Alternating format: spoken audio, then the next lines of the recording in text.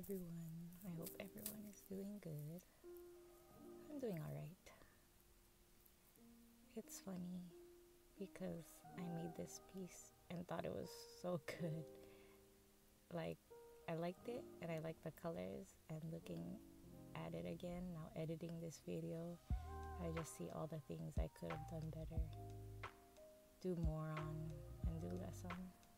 Sometimes when I'm making art, there are most times where I love each and everything I create, but this was a particular piece that I definitely need to make again and approach a different way.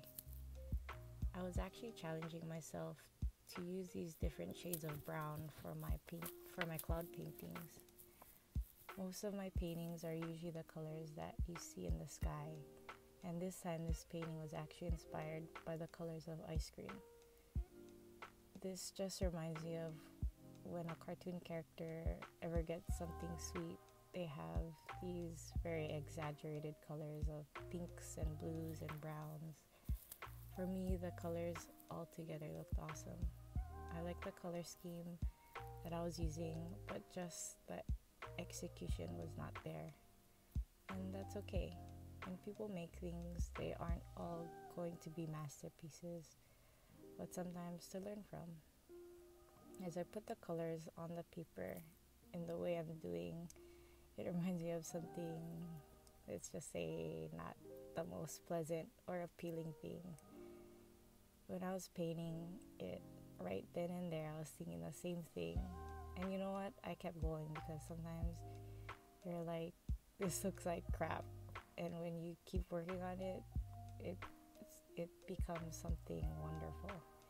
In this case, I don't think that was happening with this one.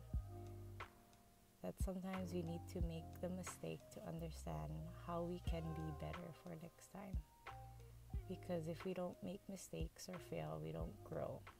That is true both as a person and through art or whatever your passion is. If we really think about it, our lives are made up of choices and mistakes we make. Like, really think about it. Why do we do the things we do the way that we do them, and we don't do the things we do because we don't want to make that mistake again and repeat it again. This reminds me of a quote by Albert Einstein. He said, "The definition of insanity is doing the same thing over and over again and expecting a different result." And that is true in the sense of making mistakes. If we keep doing the same thing over and over again and keep making that mistake, we don't learn.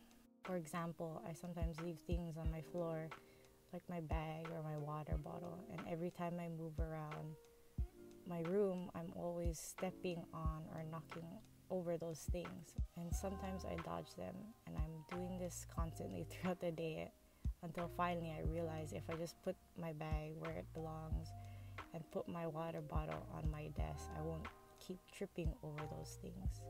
It's the same exact thing as making mistakes. The more mistakes we make and the more we fail, the more chances for bettering ourselves and a chance to learn. As I saw the final painting, I just thought to myself that I just did way too much for this little piece of paper. That if I did the same thing as I did on this painting on a bigger piece of paper, I think it would have turned out okay. This piece made me realize that you have to change how you paint depending on the size of the paper, and that basically not one size fits all. I needed to have more control where I put certain strokes and splatters. This actually reminds me of a talk that I watched. I forgot who it was, but he talked about a funnel. That we need to make a lot of art, like a lot, and then we can finally have our breakthrough through art, or to have masterpieces, or to find our style. He uses the example of inviting friends to a party, that if you want 100 people at your party, you would have to invite 1,000 people, because not everyone will make the party. But the more people you invite, the more chances you will have people coming to your party. And that goes for making art. The only way to get better is to make a lot of stuff, even if you think they are junk, and use that to hone in and learn from. I learned that not everything I make will be masterpieces. That's okay to make art that you aren't proud of, and it's your choice to share it or not. I was actually really contemplating whether or not to post this, but I was like, if someone can learn from this, then it'll all be worth it. That is a mission for my company, which is to inspire creativity and encourage everyone to keep creating. Because at the end of the day, I just want to make art. And now for you, I'd love to hear a similar situation, or if you had with you yourself or with art, So if you would, just leave a comment.